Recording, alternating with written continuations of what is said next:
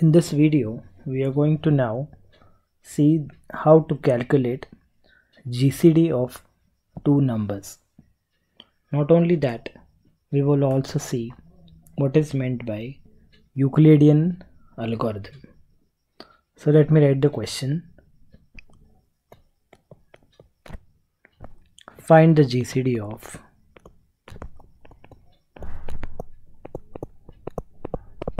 58 and 21. So we will solve this part now. Now first of all, I will divide 58 by 21. So I can say that from this step I understand that 58 is equal to 21 into 2 plus the remainder, which is 16,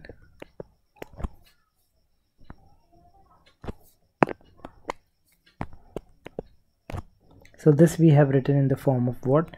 Dividend is equal to divisor into quotient plus remainder. We will always write it in this form.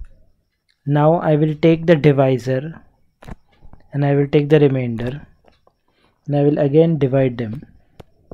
So divisor is divided by remainder.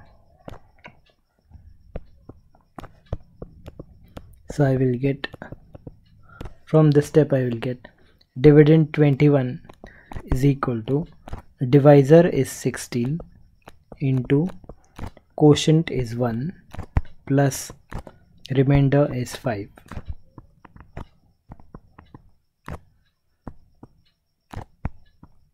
In the next step I will again divide 16 by 5. So I will get the remainder is 1. So this means that 16 is equal to dividend is equal to divisor into quotient plus remainder is 1. In the next step I will divide 5 by 1 so that I will get the remainder is 0. So I will get dividend 5 is equal to divisor 1 into quotient plus remainder is 0. So this means that when I reach a step where the remainder becomes 0, we have to stop our calculations. So here the remainder is 0, this means we have to stop. The number which is exactly above the 0 is the GCD of the two numbers. So the number exactly above 0 is the GCD. So this means that the GCD of two numbers 58 and 21 is 1, means they are relatively prime. If the GCD is 1, then the numbers are said to be relatively prime.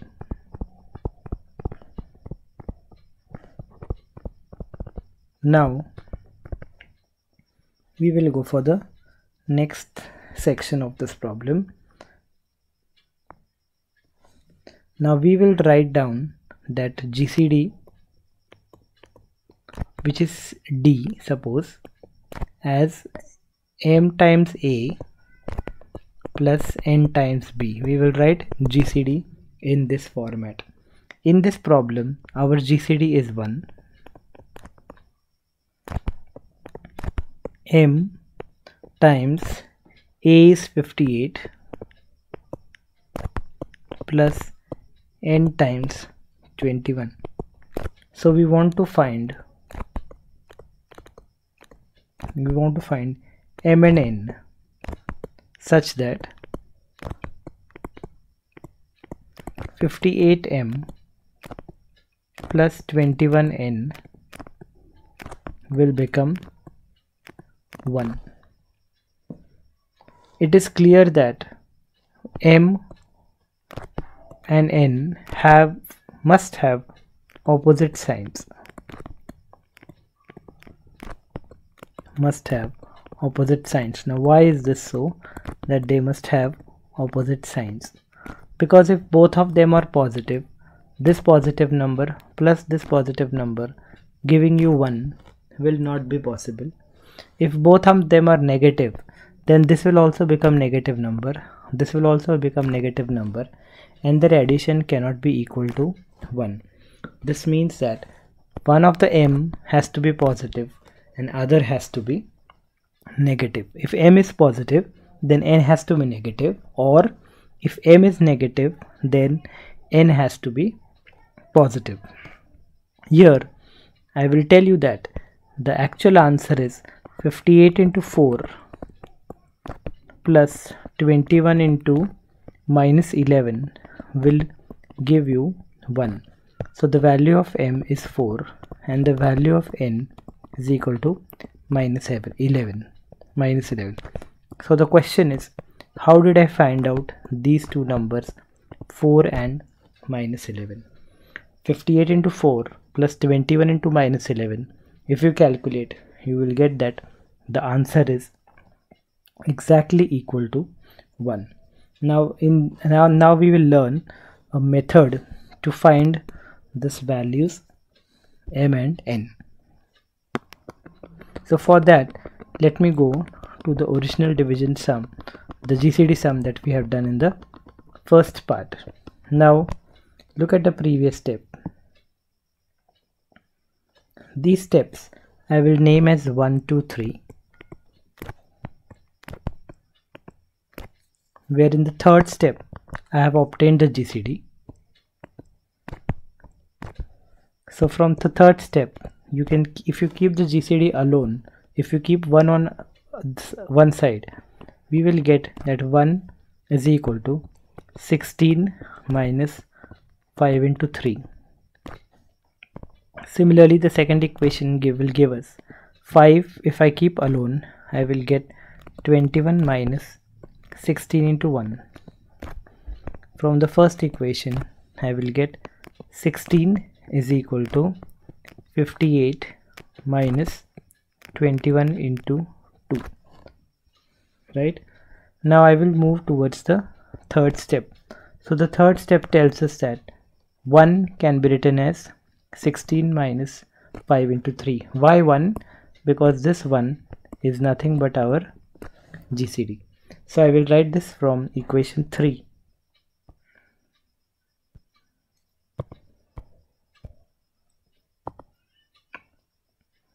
From 3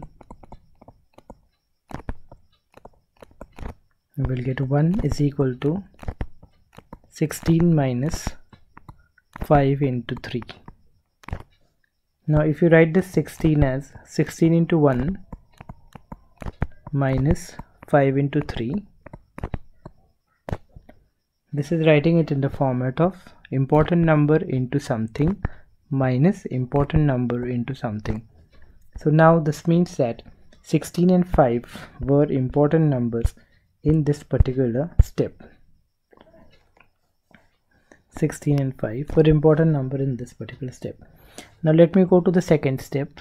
When I look at the second step, I can see that 5 can be replaced by 21 minus 16 into 1. So I will do this replacement in the next step. 5 will be replaced by 21 minus 16 into 1. So this is 16 into 1 minus 5 is replaced by 21 minus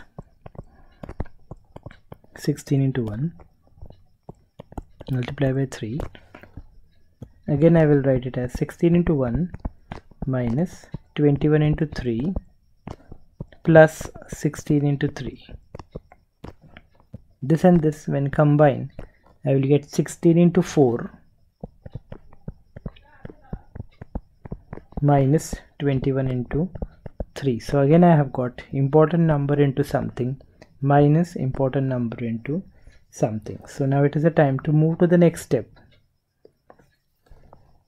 Now the previous step, the equation number 1 tells us that 16 can be replaced by 58 minus 21 into 2. So this 16 can be replaced by 58 minus 21 into 2 multiplied by 4 minus 21 into 3. I will simplify this.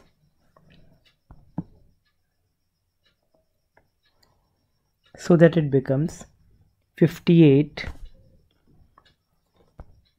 into 4. 58 into 4 minus 21 into 8.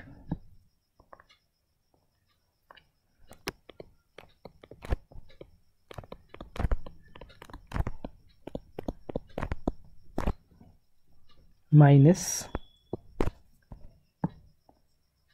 28 into 3. Remember that this is 1 everywhere. 1 is equal to.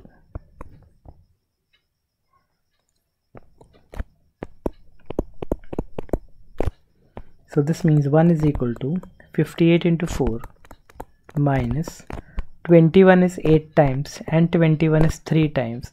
So this means 21 is 11 times.